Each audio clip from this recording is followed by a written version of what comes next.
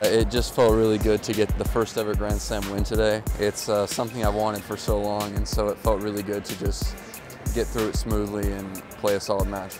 I've had some tough draws, I'd say, in Grand Slams, and I think the way I've played in a lot of my Grand Slam matches would have done the trick had I been given a different draw maybe.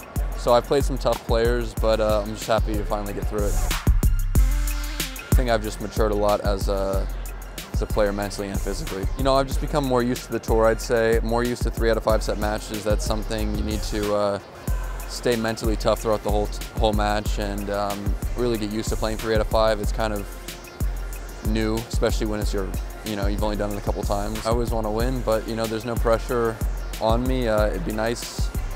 I'm coming, prepared, playing good tennis, and I'm ready to play my best match tomorrow.